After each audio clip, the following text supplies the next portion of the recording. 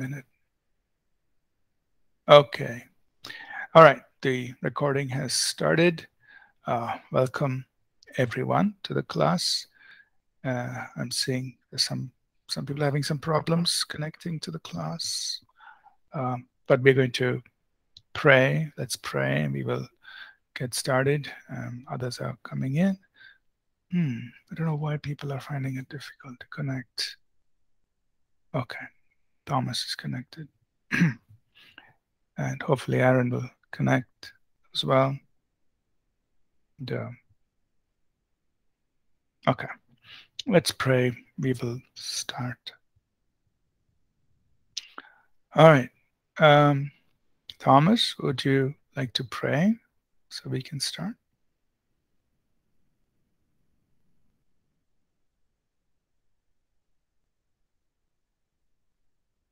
Is it possible for you to pray, Thomas? Or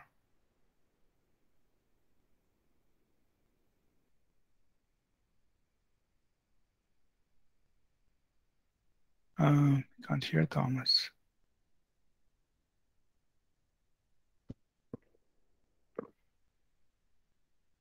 Thomas, we can't hear you. I'm not sure. But your mic doesn't seem to be on mute. For some reason we can't hear you.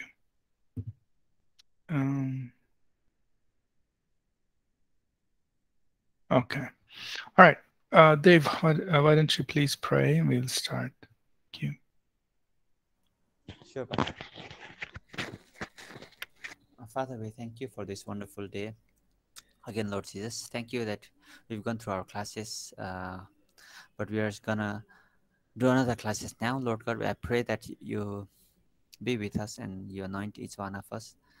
We pray that your spirit to be with us, Lord Jesus, to open up our heart and let your word in our heart, Lord Jesus, so that we can so that we can apply it in our life, Lord Jesus. So then, not just by learning, Lord Jesus, but let every knowledge that we have, let us be thankful to you and let us be able to apply it in our life, Lord God. We thank you in the mighty name of Jesus, we pray. Amen. Amen. Amen. Okay. Thank you. Good morning, everyone, once again. And thank you for connecting to this class today. We are continuing our journey here, just sharing practical things on urban church planting and things that you and I keep in mind as we either plant a church or start some sort of a ministry in an urban context, right? So we just want to communicate practical things that we could use when we go about doing this. So let me just share the PDF that we are reviewing. We are in the second section of this course where we are looking at the practical side of urban church planting. So yesterday we talked a little bit about knowing your target audience and how they are connecting and so on. One of the things that and this is just a side note, and one of the things that as a pastor and as a church ministry, we usually have this discussion is, when we do our services, our Sunday morning services, many times we do sermon series, a series of messages to cover a certain theme or topic. It could be a study of a book in the Bible. It could be a study on a certain topic. And so that whole study is divided into several series. So the big question, I think many pastors and we also here at APC try to understand is how long should a sermon series be? Is having a long sermon series good or bad? What if you do 5 sermons in a series? What if you do 8 sermons in a series? That is 2 months. Now, what if you do 12, which is 3 months? Is that too long to be on a particular topic?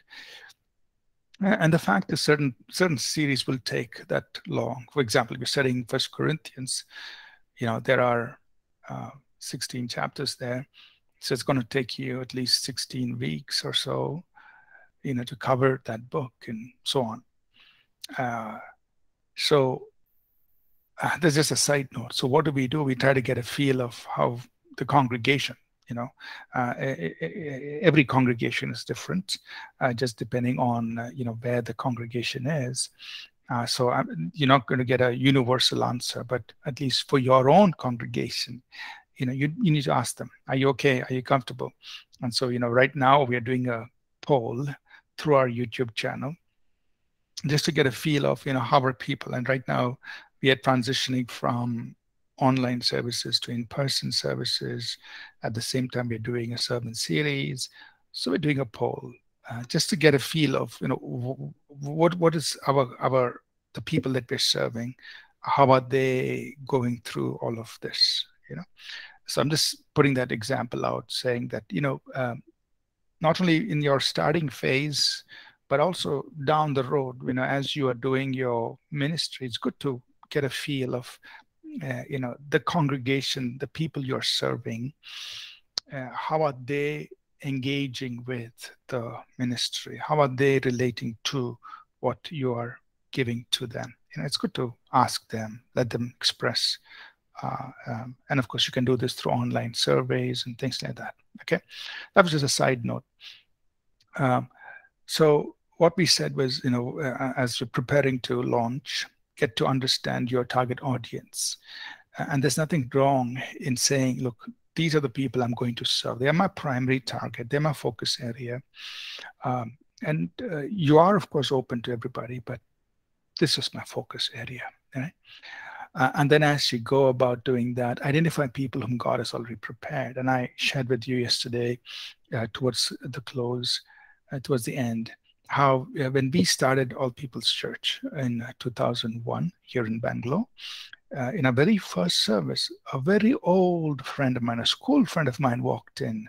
And of course, by that time we were all married. He was married, he had a child, we were married, I was married, and we had 2 kids. So it was a time pass. But the moment he walked in, it was like a great connect, and he was so much part of the start of the church, and for several years until they, as a family, moved overseas.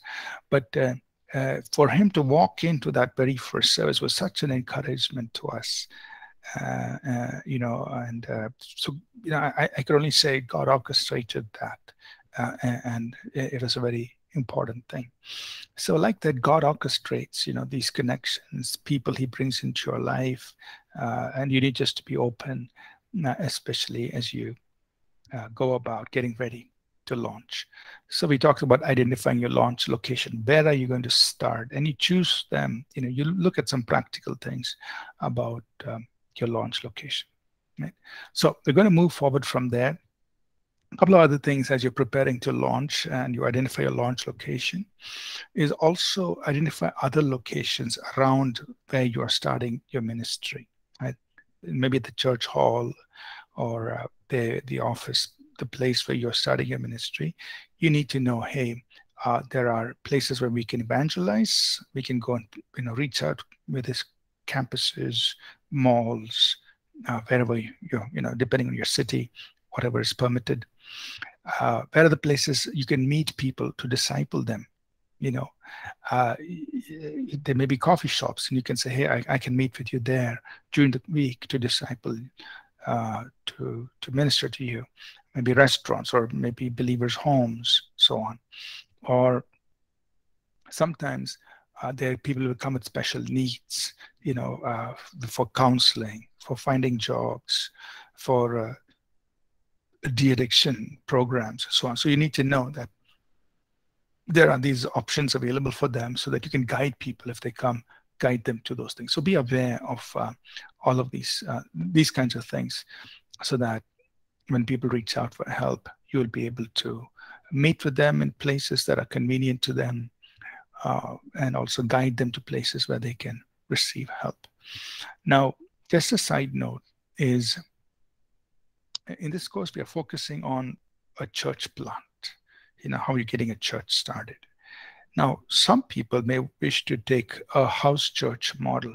That means they are not interested in, moving into an auditorium and having a big congregation and doing all those kinds of things. They may just choose to have small groups of people meeting in different homes. So we call that a house church model. And in some scenarios, that may be the best option. I remember, for instance, when there was a lot of persecution happening. This was, I think it was somewhere in 2000. I might get the years wrong, but I think it must have been around 2008, 9, especially in Orissa, the state of Orissa, one of our states here. There was a lot of persecution happening. It was very bad. And we had a church plant in one of the smaller towns, and churches were being attacked. And in fact, our pastor there, people had actually come and caught him. And we, when this started happening, he spoke to us and we said, yeah, close down. We were renting a hall. We had equipment. We had all that set up there. We said, okay, yeah, go ahead, close it down, move the equipment over to your house and all of that, because people are targeting, these, wherever churches were meeting. And so he was doing that. In fact, in one of those occasions, these people actually caught him, and somehow he just, he literally, he wiggled his way out and he escaped so that they couldn't harm him. But it was those kind of very severe persecution. And so I think for a whole year or for 2 years, and again, I may not remember the duration correctly, but there was no, meeting as a congregation. So there were about 60 people, and they were only meeting in small groups, very quietly in people's homes. That's how the church went for about 2-year period, and until when everything subsided, they got back to congregational mode. So in some situations, a house church model is a good option. And so if that's the way you want to go, that's fine. So you just have, churches happening, gatherings happening, small gatherings happening in different homes. So it's not very visible outside. People don't see, large numbers of people going into a place. It's just few people meeting in different homes, that way. But what we are really focused on is, planting a church that will grow into a large congregation and then go forward from there. Okay. So we move to the next part of the practical side, which is the launch phase. So, you've done all your survey, you've identified where you're going to start, you've identified your location, you've got your place to start, which may be a hall, it could be a home, whatever it is. So you're ready to start. What are some things you keep in mind once you're launching the Sunday services or the ministry you're going to open up? There are many different ways you can do a launch. You could do a simple, quiet launch. That means you just get your services started. There's no fanfare. There's nothing big happening. Or you could have a very special launch event where you invite people from all the neighborhood, and you have something special like a music concert or a gospel meeting or a healing service. It's very highly visible to the community around. Either way, whatever you feel is conducive. It all depends on the place where you are starting. And you may want to launch in a very big way, or you may do a very quiet launch. Either way, you can determine. Or you have a series of special meetings where you invite people from the neighborhood to come, you attend. You can have a series of seminar messages on a certain topic, invite people to come. So there are different ways to launch. But some simple things to keep in mind when you are launching is, keep things simple so that new people will find it easy to follow. So don't make your service or the ministry very complicated. When people come, they should just understand, okay, there's a time for singing, there's a welcome address, and then there's the message, and then people pray and are dismissed. So keep it very simple. set your expectations. So usually the first service or the first few services is what this is what people understand, and then that's their expectation thereafter, right? So you let people know, hey, this is what our service is going to be like, and so on. Even if you're doing a special meeting like a big concert, you can slowly tell people, hey, this is a very special event, but our regular services will be like this. We will have 30 minutes of worship or 40 minutes of worship. We will have a time for the word and prayer and so on. You let people know what to expect when they come to your services. Share your vision. Why are you starting the church? Why are you starting the ministry, whatever you're doing, right? So when people come in the beginning, you have launched, that's a good time to envision people so that people understand why you're doing what you're doing. And if they feel in their heart they want to connect, they will do it, right? And communicate the vision that God has put in your heart. I remember when we started All People's Church, and like the very beginning, we were in the living room. It wasn't a very big space. We just had about 12 people.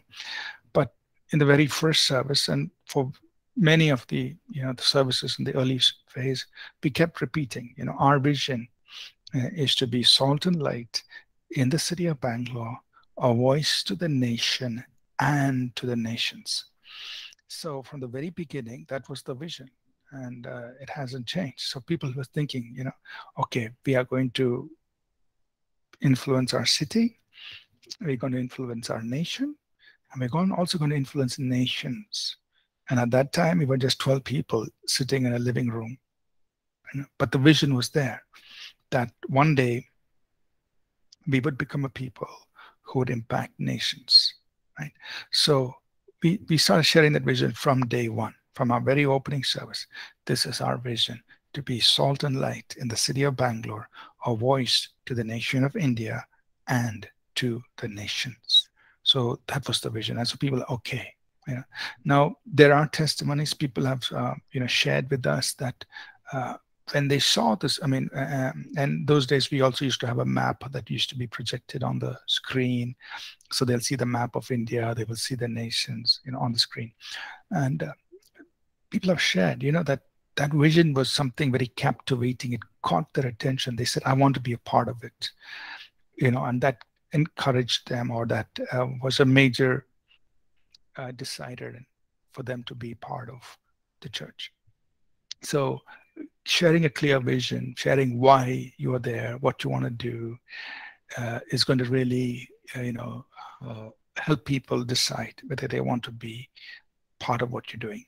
And one very important thing, from the beginning, when you start the church or the ministry, keep everything focused on Jesus. Let people know it's not about you.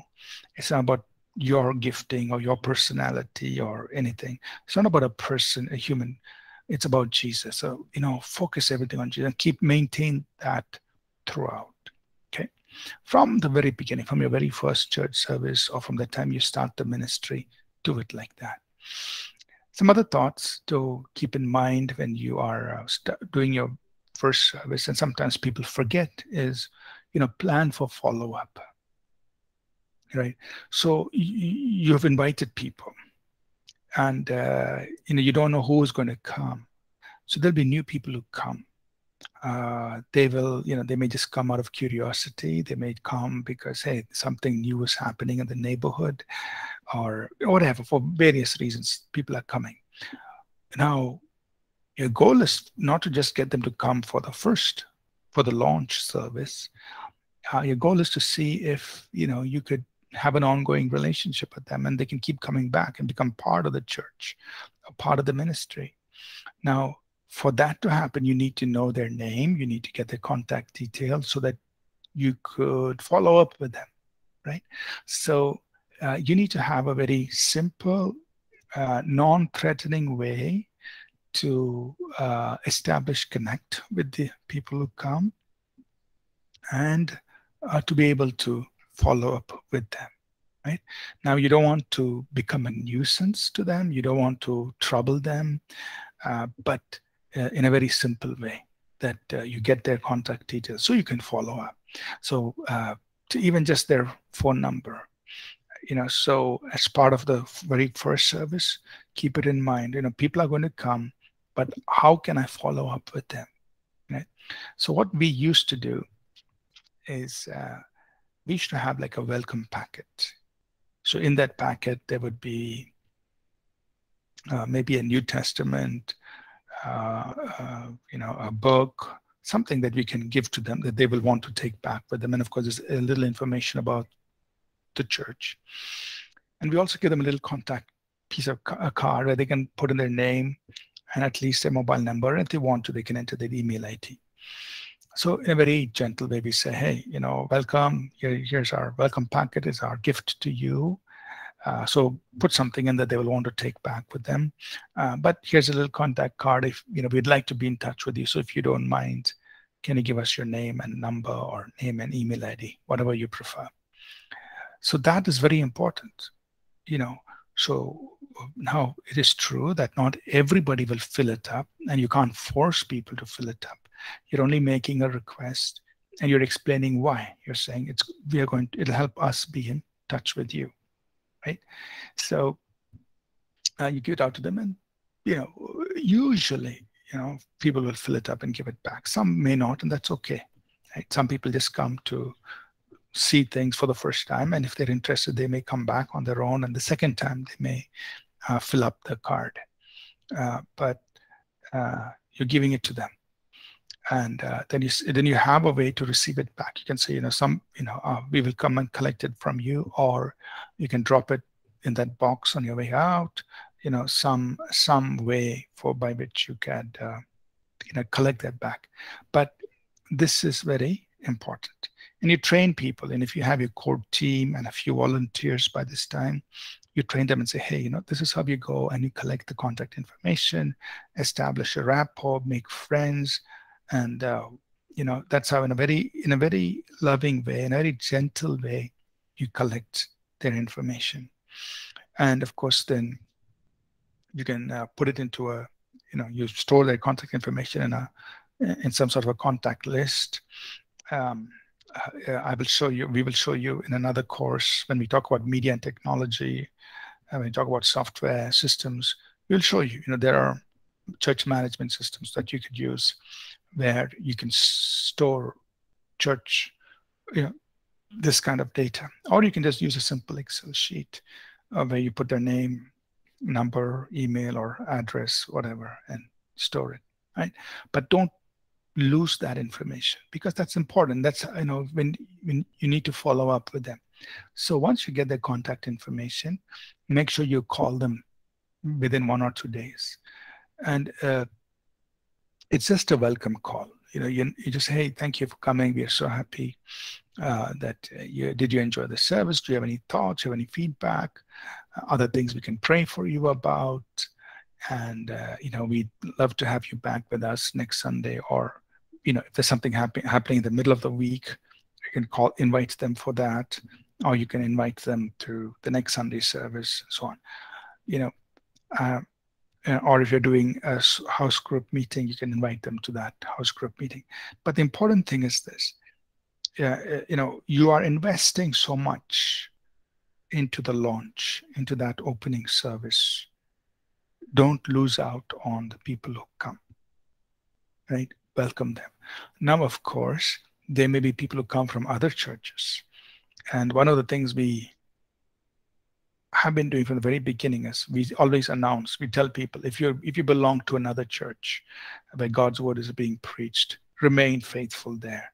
But if you're looking for a home church, then come back, worship with us, and see if this is where God wants you to be planted. So it's kind of a standard announcement we make, where we're telling people, look, if you already are part of a church, we don't want you to leave that church and come here.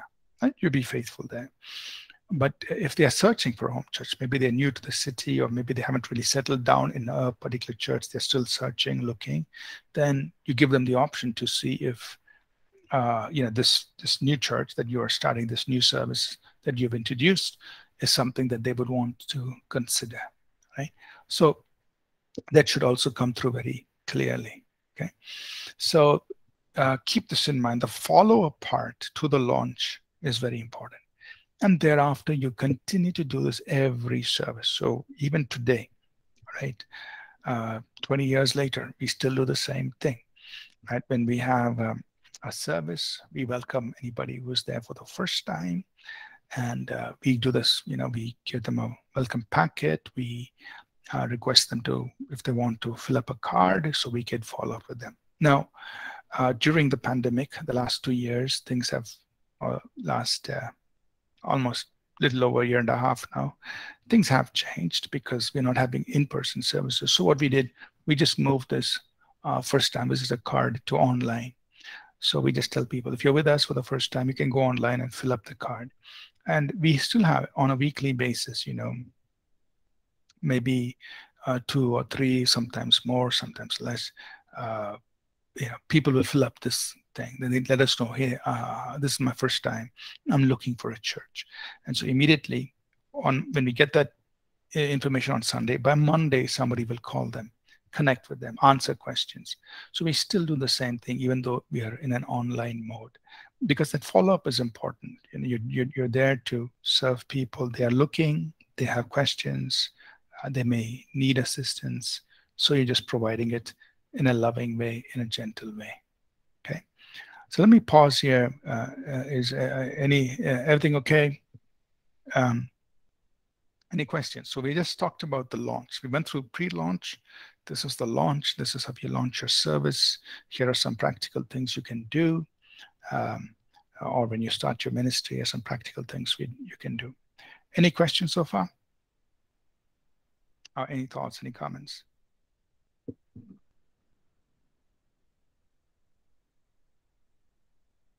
Everything okay?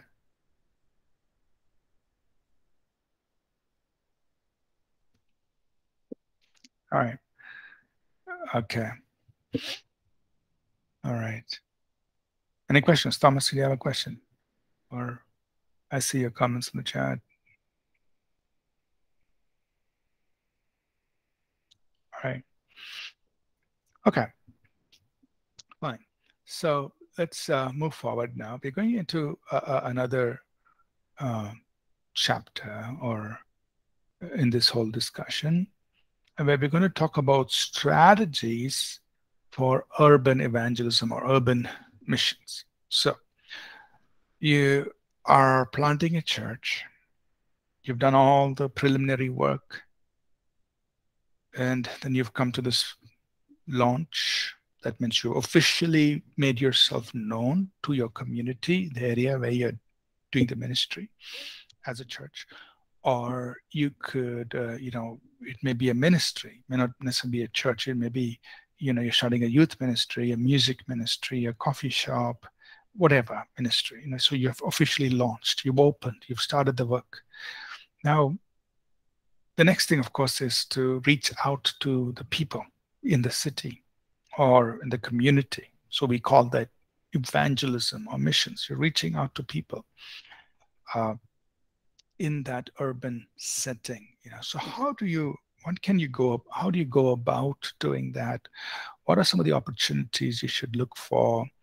And so we just want to share with you things that we have done here in Bangalore, and things that have worked for us. And of course, we have to keep improving or keep adapting as time goes by, because the city itself is changing. How things are happening around us is changing. So we constantly keep adapting the methods, the ways you can reach out to people, right? So just sharing some thoughts here that you could use in your part of the, whichever city you are involved in. Now, the first important thing is to keep methods that are wholesome, right? That means they should be spirit-led, they should be legal, they should be ethical. Don't, in talking about reaching people in the city, don't get into something that's, dishonorable. Definitely nothing that's illegal. Definitely nothing that's unethical, right? For example, and this is something people accuse the Christian church of. I think many many times incorrectly is, oh, they're giving out money so that giving out cash so that people can come to their church, or so that people can come and become Christians. To my knowledge, I've never known any church or Christian ministry doing that. But these kind of accusations come, definitely we don't engage in such things, right? So that is unethical. It's illegal. We're not trying to convert people by money or coercing them into these kinds of things, right? So we don't engage in such kind of methods. We don't engage in, making false promises and trying to seduce people to join the church and things like that. So our methods must be led by the Holy Spirit. They are legal and they are ethical, right? They are clean. So that's very important. And also, we must be relevant. Culturally sensitive, be culturally relevant. So depending on the kind of people, the community you're working with, be sensitive to the local culture, the culture of the community. Be sensitive to how things are done there. So be relevant, be sensitive. Right? Don't offend people, or don't offend their culture while we going about presenting the gospel to them. And our goal is not to hurt people. Our goal is to present the message of Jesus and see if they're interested in knowing more and wanting to be saved and receiving the gospel.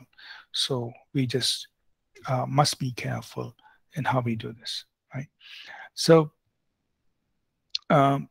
this passage in 1 Corinthians chapter 9, verses 16 to 23 is a wonderful guideline for us in doing ministry, especially in the context we're talking about in urban missions.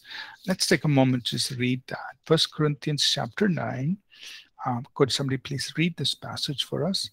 Verses 16 through 23. 1 Corinthians chapter 9, verses 16 to 23. Somebody could read it for us, please. 1 Corinthians chapter 9, 16 to 23. For if I preach the gospel, I have nothing to boast of, for necessary is laid upon me. Yes, woe is me if I do not preach the gospel. For if I do this willingly, I have a reward. But if against my will I have been enthused with a stewardship, what is my reward then? That when I preach the gospel, I may present the gospel of Christ with our charge, that I may not abuse my authority in the gospel. For, for though I am free from all men, I have made myself a servant to all, that I might win the more. And to the Jews I became as a Jew, that I might win Jews. To those who are under the law, as under the law, that I might win those who are under the law. To those who are without law, as without law, not being without law towards God, but under law towards Christ, that I might win those who are without law. To the weak I became as weak, I that I might win the weak. I have become all things to all men, that I might by all means save some. Now this I do for the gospel's sake, I I may be partaker of it with you. Hallelujah. Okay, thank you. Thank you. So Paul is talking about his motivation in proclaiming the gospel and sharing the gospel. And in fact, he's so motivated, he says, woe is me, verse 16, woe is me if I do not preach the gospel. It means I'm compelled to preach the gospel. And it's a stewardship, it's a binding, it's a responsibility that, it's a trust that God has placed in me. That's verse 17. And so he says, how does he go about? Of course, he says, I do not abuse my authority in the gospel. I don't misuse the gospel and what God has entrusted me with. But what do? Verse 19, he says, I make myself a servant to all. So I go in to serve the people. I make myself, verse 19, I've made myself a servant to all. So here's a simple key, right?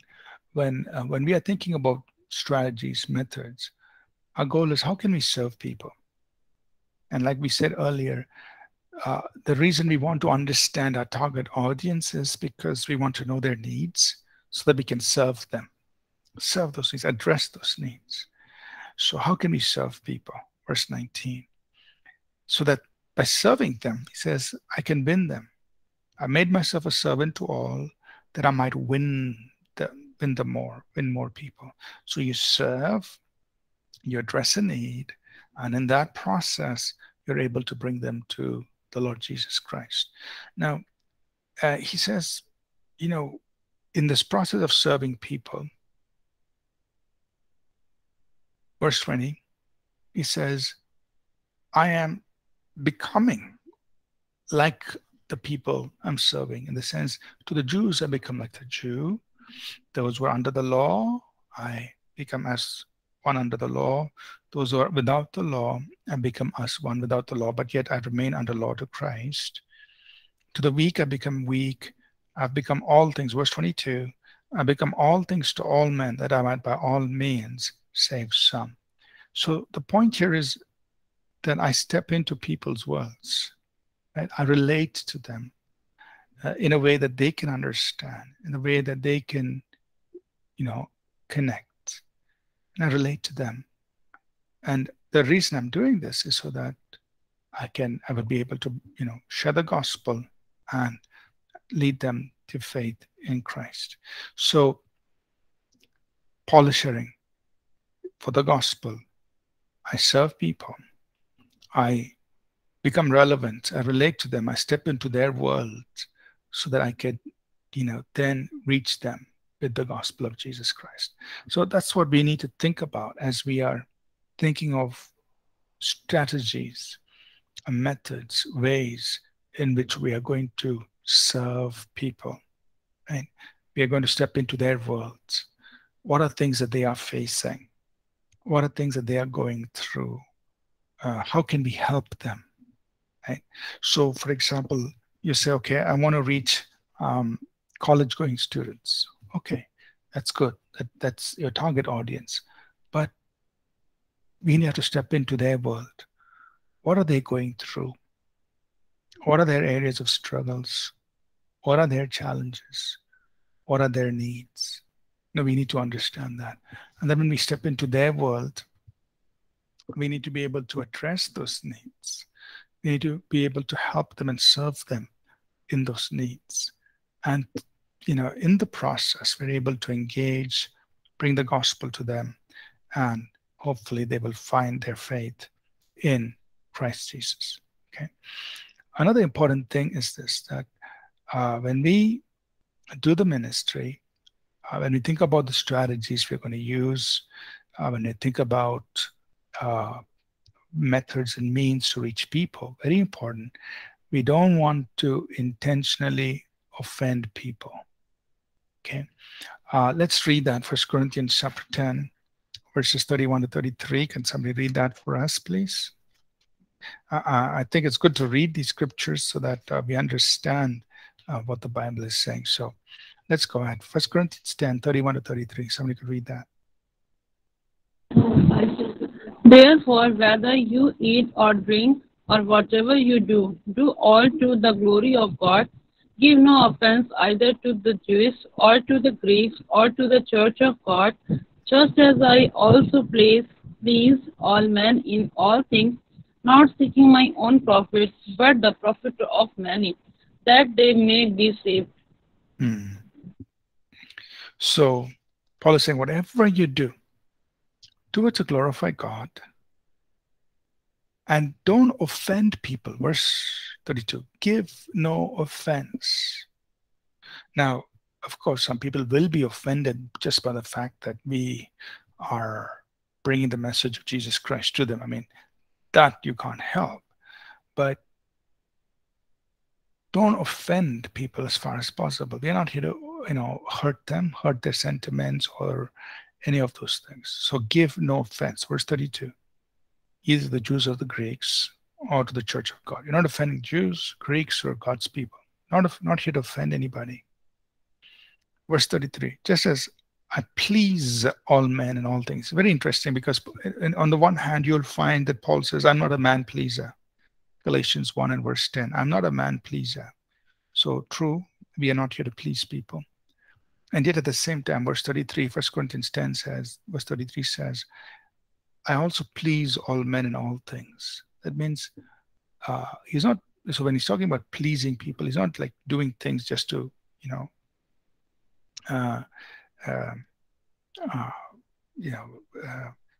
find favor with them, but it is, look, I'm here to serve them. I'm here to bless their lives in all things.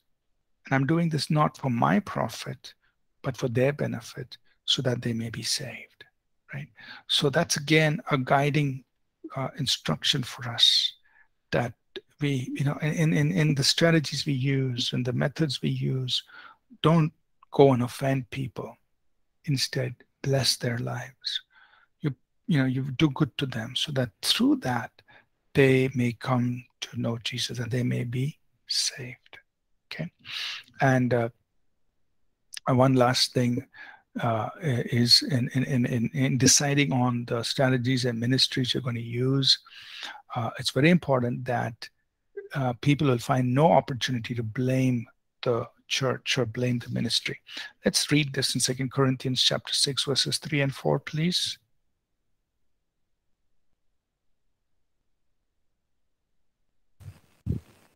We do not want anyone to find fault with our works, so we try not to put obstacles in anyone's way.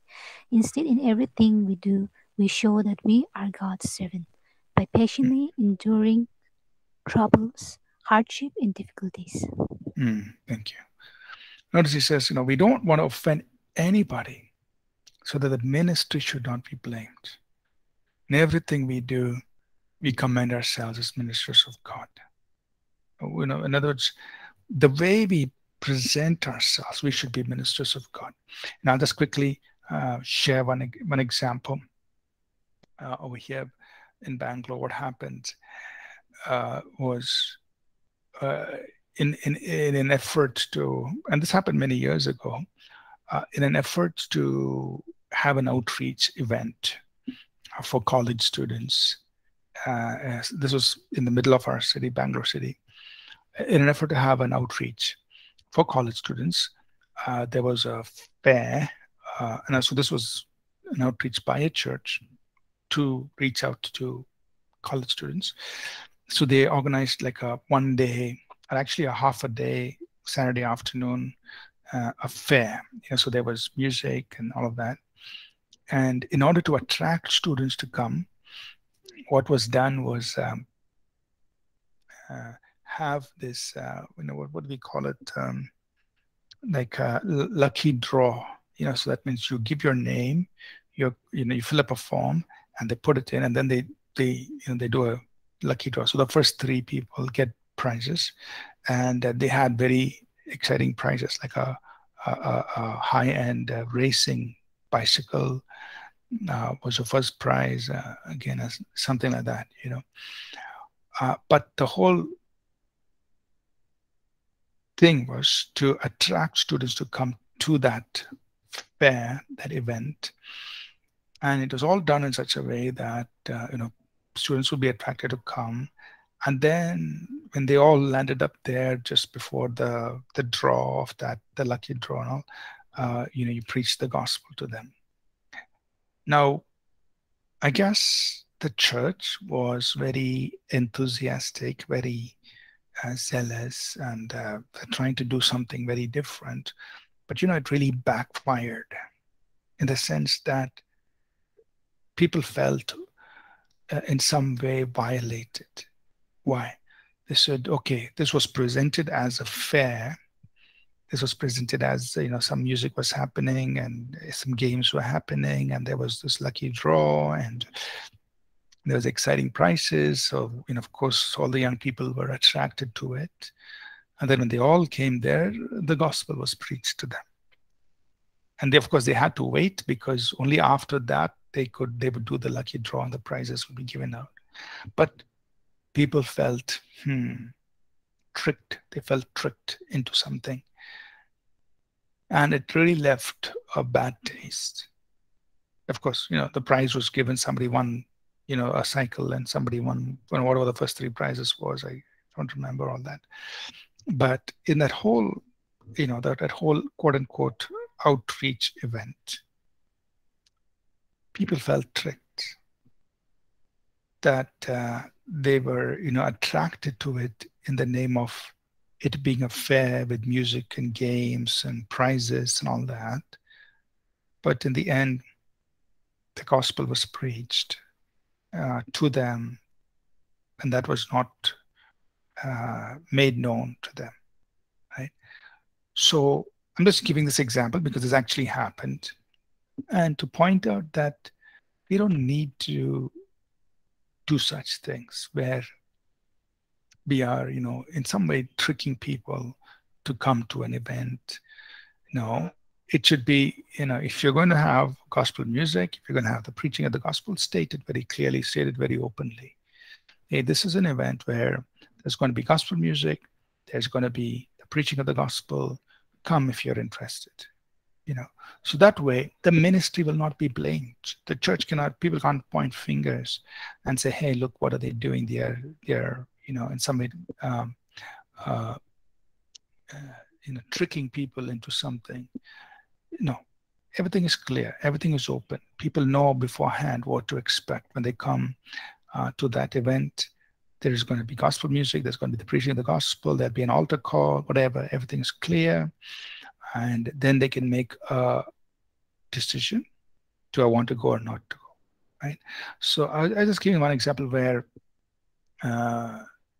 this whole event, outreach event, was, there was a lot of money spent and a lot of things done, but the end result was people felt, hey, this was a big trick to preach to us, to get a crowd and preach to us. So we should be careful not to end up doing such things. So the ministry must not be blamed in the strategies we choose, in the methods we choose in reaching out to people in the cities, in the urban crowd. Okay, so let's pause here. We will pick this up again next week. We'll get into how do you develop strategies.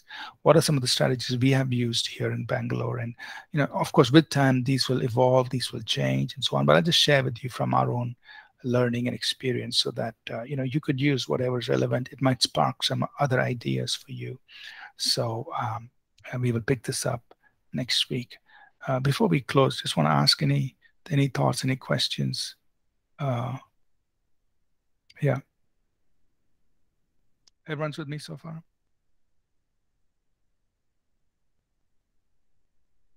Okay. All right. So we're going to close. We're going to wrap up for today and this week, and then we will pick this up again next week and take it forward. Could somebody please close in prayer, and we will dismiss. Who would like to pray?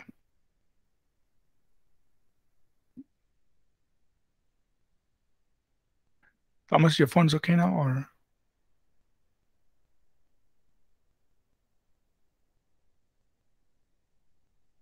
Okay, but we can't hear you, Thomas. All right. Maybe I'll ask. Okay, your phone's not okay. All right, let me just ask Aaron to pray and dismiss us. We will. Sure, Pastor. Let me pray. Lord, thank you for giving us this opportunity to learn once again, Lord, Father. And thank you so much for giving us the spirit of understanding each day, Lord, and then, Lord, we just want to say thank you again for being with us throughout this month. Lord, I urge and I pray on behalf of everyone to fulfill a heavenly calling for your kingdom. And Lord, let us not compromise the calling gifts in Thailand that you have placed in our life. So Lord, help us all to fix our eyes on you alone.